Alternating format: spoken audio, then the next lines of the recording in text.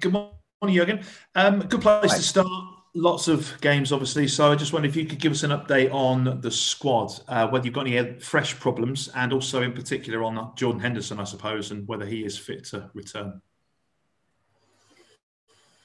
No new cases. And Henno and Joel trained yesterday, so with the team fully. So we have, like always with these things, then you have to wait how to react it overnight and what they can do today, but they trained yesterday. The big news, I suppose, across the Premier League this week is Thomas Tuchel replacing Frank Lampard, a man you've got plenty of shared history with at some of the clubs in Germany.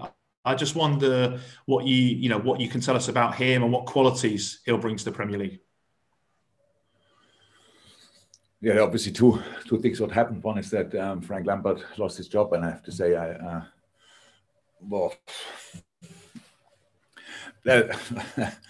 that's a really tough one, to be honest. I think that Chelsea did an incredible job in the transfer market this summer, brought in really good players, and things like this need time.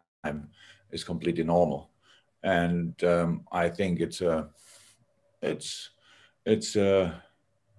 really harsh to make the decision that early. But obviously, Mr. Abramovich gives you some chances, money, players, whatever, but he's not the most patient person in the world, obviously. So that's the one thing, and I really feel for Frank because he's a young, really, really talented manager, and I wish him only the best. So he will be fine, I'm sure. But it's a hard one if your club, if it happens in your club, and it was obviously Frank's club. But maybe it's good now. The story's over. Now he can go everywhere and be completely fresh and without any history. But for Thomas Tuchel, obviously, is great. Unfortunately, a really good manager. So yeah, I'll know him long and respect him a lot. And no. But this Chelsea squad is a present, eh? So, and I'm pretty sure Thomas sees it like that, and so yeah, they will be good. And just finally, this week, football's lawmakers, I suppose, is a good way to put it. They've looked at the offside rule, the interpretation of it after the goal that Manchester City scored. Aston Villa will be really happy about it, I think. Yeah, it's one of them, isn't it? I mean, changing the law mid-season, I just wonder, or the interpretation certainly of the rule, what are your thoughts on that? Well, my first thought, how can it be that you don't think about this kind of rule before? We had situations years ago. It was funny enough against Tottenham when Dejan Lovren had a situation where he hit the ball and then Harry Kane could score. So this situation is not the first time that it happened, but everybody explained, no, it's like this. It was what is it? An intentional, is it the right word? Like touch. He went to the ball and that's why he touched it. But he only went to the ball because Harry Kane was there and he didn't kind of make the decision if he's offside or not. So maybe you find in your picture, it's years ago that we had that problem. So finally, I would say, we changed that because it makes no sense. And it was just with all football people and both sides, the one who scores the goal and the side who concedes the goals agree that it's like, how can we sort that? It makes it really difficult. Then something is wrong, and I'm really happy that they finally changed it. Thank you, Ben. Simon. Hi, Jurgen. I was looking back at obviously this was your very first match as Liverpool manager. I don't know whether it seems like a long time ago or not now. That goalless draw at White Hart How many games did I have in between then and now? Loads. I would like to hear the exact number if you are really prepared for the interview. Was it not your 400th recently? So what, 401? So this is possibly 400. It might feel for you like this, but I don't think I reached the 400 already. So. Loads is fine, Simon. That's loads, thanks. I should have left it at loads. Yeah. But looking at the starting lineups, it was interesting because of your starting lineup and subs. There are only 2 players that are still with you today. Whereas the Spurs one, they've actually got 9 players still with them.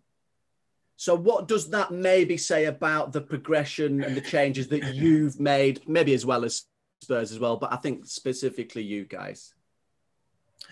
It's completely different. It's a completely different situation. When I arrived here in England, Spurs was the most talented squad. That incredibly talented players and very young Harry Kane, I forget now 100% a couple of, but of course, Lloris was maybe not a kid anymore, but in a best age for a goalie. Harry Kane, Eriksen, Dele Alli, Eric Dyer, Lamela, Davis, Alderweireld. So they were all really young that time and already really good. So there's no and were upcoming. It was just a matter of time when they will be really successful. And by the way, they were really successful that year. I think they became second in that year, if I'm 100% right. Don't know it exactly anymore. So different situation. And when I arrived, they had a different squad. So a different age group. We had to change things, and so that's different. So it says nothing. It says just more about how the situation was that time, and not they were in the best age and we weren't. They were in a really good place and we weren't. So you have to make then more changes if you are not happy with the situation, and that's what we try to do. And I know that the result in the FA Cup game against Manchester United certainly wasn't what you wanted, but in reflection now, and maybe in what you've seen this week on the training ground from the lads as well, has it felt like it's a turning point and you've seen the good points that you know are there at Liverpool? So when I understand the question, it's always like this. Everybody's waiting at us, yeah, that was the turning point. And I wanted to be the turning point, but the turning point, the result would have been nice as well. So you play well and then you get a result. So there were a lot of good stuff in, but of course we conceded 3 goals. So that's not what we want. But I cannot always, now this was the turning point and that was the turning point and this was the turning point. It's not about that. It's the general situation is a challenge, and a challenge is good. So, and I'm fine with it. It's I'm not the person who sits here and thinks my life should always be perfect and my team has to win all the football games. If something is going wrong, you have to work on it. That's what we are doing. And we are in this moment. And now the next game is Tottenham. If I say now, yes, it was the changing point, a turning point, sorry, and then against Tottenham we don't play like that, then they say, oh, we have to start again new. We can't constantly start new. We started already a while ago and change things and try to improve and all this kind of stuff. And we will stay on that. We will stay on track. We will do that and do that and do it. We will be really annoying and we will fight hard. And we will be positive with the positive things and we will be critical with the not so positive things. That's what we do. And I know people expect me to be in a bad mood or whatever. I'm not. I take the situation like it is and go out and make sure that we are ready for a fight. And we will be ready for a fight tomorrow night. But it will lead us to, I don't know. So Tottenham, when we met last time, I think in December or so, it was first and second, something like that. Obviously, that's not the same situation anymore. A lot of things happen since then. That's how football is. In a month's time, a lot of things can happen again. And we want to make sure that then, if we talk then about the last month, it's much more positive than this last month. But we cannot change the last month anymore. We have to take it. And I know it's easier in the high-flying times to believe in what you do. But I'm not only a good weather coach. I was never.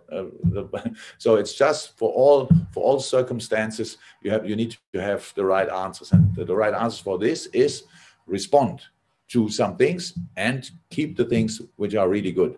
And there are still a lot of things. And United is not like we, out of the blue, we played some good stuff again. We played good stuff before, but we have to do it consistently. We have to do it more often. We have to do it for 95 minutes in a game. All these kind of things. We know it and we will do it.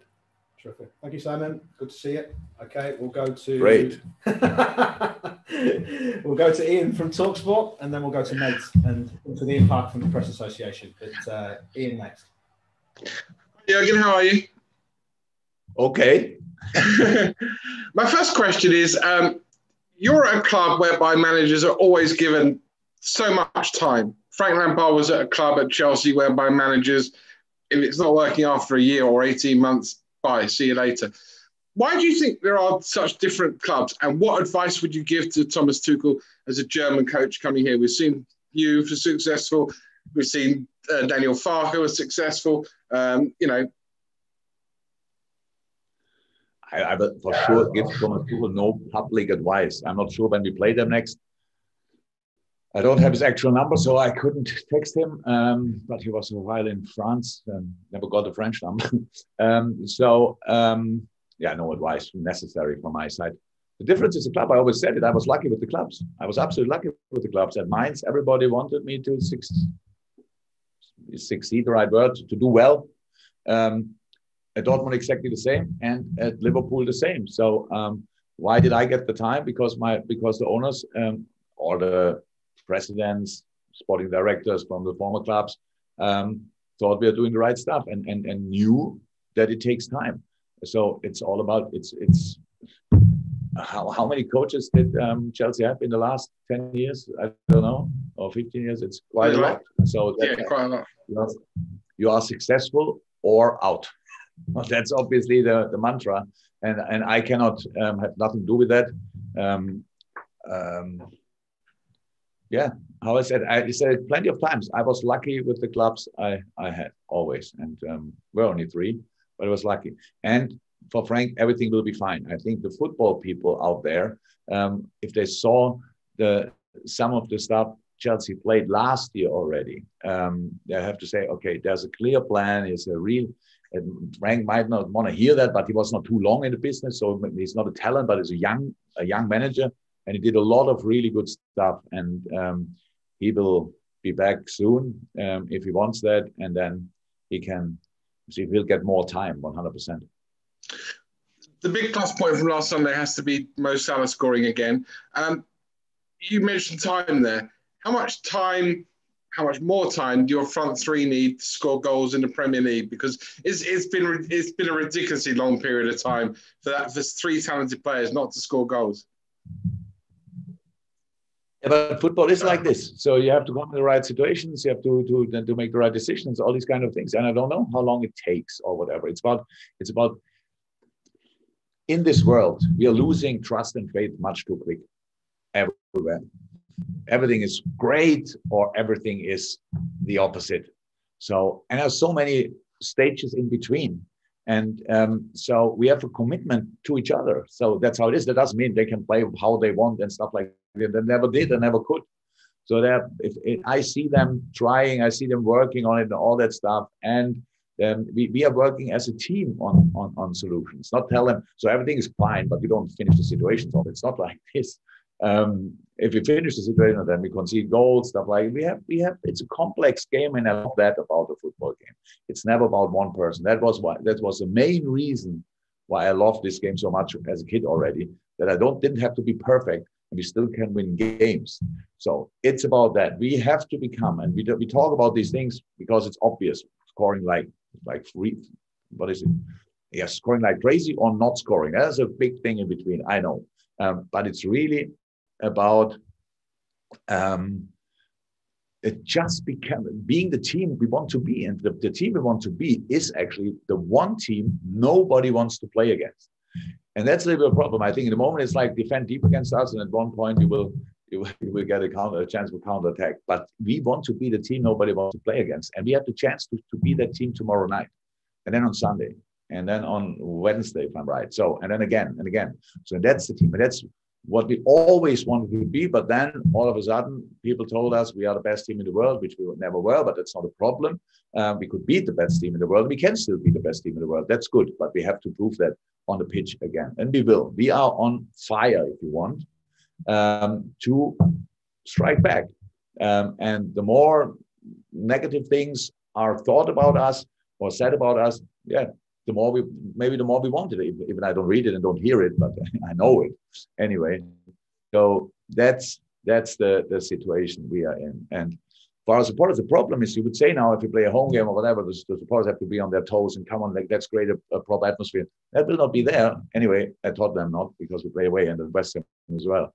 So but I really hope, and that's a chance for us as well, that we can do together with our fans now in the moment, even when we are not together, just create that common fighting spirit again. So it's difficult. We didn't see each other for a while, and now we became champion. Now the results, at least, and some performances dropped a little bit. It was always clear that it could happen. Now we can show how strong we are, and I'm on it, in it, whatever you want. And whoever wants to follow, welcome. Okay, Nate, one for you, and then Ian Parker's finished, and we'll go to the breakout section. So Nate, first of all. Hi, Jurgen. I think you've just touched on it in the previous answer, but this is a really tough run of fixtures for Liverpool now. Not only Tottenham tomorrow night, but City and Leicester next month. So how do you want... Ham is flying. West Ham is flying. Don't forget them. Huh? West Ham as well. But they're all in. They're all in the top four, and Tottenham can obviously knock you out there with a win tomorrow night. So how do you want them to? How do you want your team to respond to this run of tough fixtures? First and foremost, and you might remember it, we never thought about the game after the next game. So we played Tottenham. Nothing else. We only have to play Tottenham. We don't have to play the other four, whoever it is in this game as well. It's only Tottenham. It's tough enough, but it's only Tottenham, and that's what we have to make clear. So again, in the best times, we had to say and said it because it was the truth. We went in it game by game. In this moment, we go in it game by game. Tottenham. Do you think it's impossible for us to get there something? No, probably not. I don't know. Probably not. Is it difficult? Yes. That's with all the Premier League games the same. And we just have to make it happen. That's how it is. And it's difficult, I know, but we will try. You will see. Thank you very much, Nate. And then finish Ian Parker. I think you're from PA, Ian, I'm guessing. Anyway. Yeah, just a quick one and kind of follows on from that. We often hear that defending the title is more difficult than winning it. You've been going through some sort of challenges, I guess, in the last few weeks. Have you seen anything different in the mental approach of your players this season to maybe last season? Now, of course, because we are different. We are a year further, the year before. It's always like this. The time changes and everything changes. Of course, things are different. New players in, things are different. So because the results aren't good, people might say now it's worse, but that's not true. I think it's changes. You cannot judge them only because of the result, the short-term result. So we make all our decisions for a long term. So that the club has a benefit in the long term, and that's what we did this time as well. So, and we will give our absolute everything this season. It's not about defending the title or whatever. It's about winning football games. It was always about this defending or attacking football, the title. That's more something you say you have to say because you ask me. So these kind of things. We have to. This club and this team has the potential to fight for the title. We will see if we can make that happen. If we can get closer there again this year. If not, we will try next year. So these kind of things, we give our absolute everything this season, and especially for the next game. And with all the difficulties we had, we try really all we can, and that's it. And we get judged for that. That's how it is. That's fine as well. And I can understand 100%. If you don't win the game, people think you don't try hard enough. But I can tell you we try hard and we will continue trying hard. Terrific. Okay. Embargo section now, guys. Okay. So for those of you streaming,